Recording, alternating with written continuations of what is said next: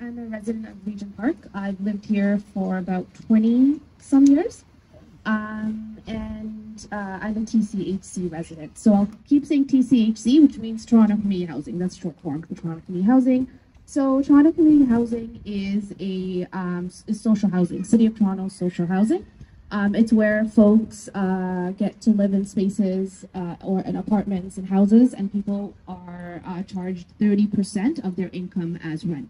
So say someone lives in a 4-bedroom apartment and they make $1,000, their rent is $300. If someone lives in a 1-bedroom and they make $3,000, they'd be charged $900, regardless of how big or small the space is. It depends on the household income. And I say household income, that means everybody that's living there is the rent is based on everyone's income.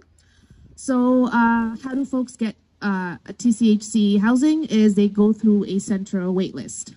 You apply, it's a central channel. Folks apply online, over the phone, which is really great and we love it. The bad thing is you can never get it anymore. There's about 15 to 20 years wait list if you're lucky, and that's if you're 1, 2, and 3 bedrooms. If it's 4 and 5, I don't think they tell us the number. I think it's like forever is the wait. Like we don't know. Why is the wait list so long? So when I moved here when I was younger, we waited about 6 years, which felt like a long time, but obviously it's not compared to now. It's because there's a lot more people that can afford to pay the market rent now than they could 10 years ago or 15 years ago. Plus, the way it's supposed to work is we want our governments to create more housing so people come out of that list. And once people move into subsidized housing, they want to live there. We want to live here, right? Because it's not like the rent market all of a sudden becomes affordable and people move out. Folks live here for a very, very long time or their whole lives. And so yeah, that's one of the reasons why the wait list is very, very long. And maybe I'll just share what is the most significant moment for me when we moved to Regent Park. So I don't know if how familiar you are with Regent Park. So 15 years ago or 10 to 15 years ago, the entire community had these brick buildings. Before I moved here, I have 4 siblings. My parents, was 7 of us. We lived in 2-bedroom. I was really young, so I thought that was the life. Apparently isn't. It was really hard. My dad, like most folks, held 2 jobs, right, to make ends meet. And we were always sort of struggling, trying to pay rent and then paying for everything else that comes with raising 5 children. It's expensive. So my dad had to get a 3rd job, and he couldn't because he's working back to back to back. And so he got a paper route, Toronto Star paper route, which I thought was, you know what, it's going to be like the movies. You go in the bicycle, you throw the paper, and, you know, somebody comes out with their robe and they're like, thank you. It isn't.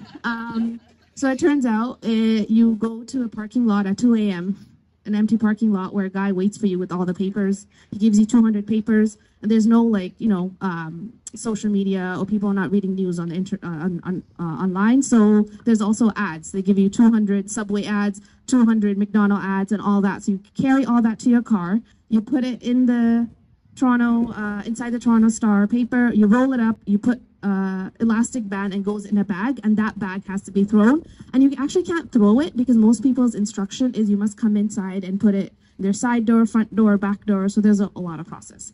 So I did that every Saturday for like 2 years. I think it was like 11 and 12. Why did I do that? Yeah, I was safe, really.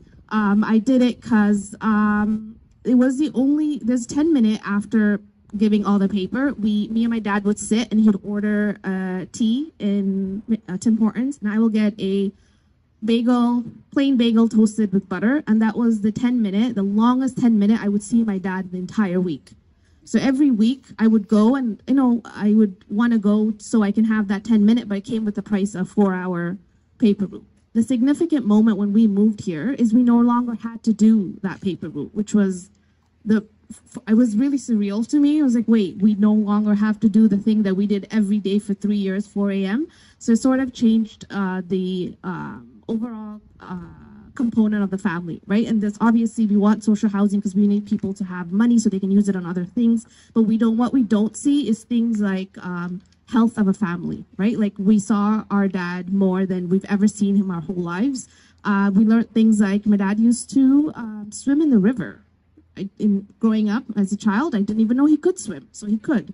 And he's a history and a geography nerd. He likes all the countries, knows all the histories, knows all that cool stuff. And that we learned after I was 13, after we had moved here, after we actually got to know our dad because he had more time. So what I'm trying to say is people having affordable housing is more than just having extra money, right? It's the overall health, emotional, physical health of people. People feel well, families do better, and we are able to have next generations that don't struggle, are not stuck in the same place as current generations are. So, yeah. Thanks, folks. So she'll also be at the Q&A. If you have any questions about TCHC and things like that, she will be there. All right, next stop, we're going to keep walking that away.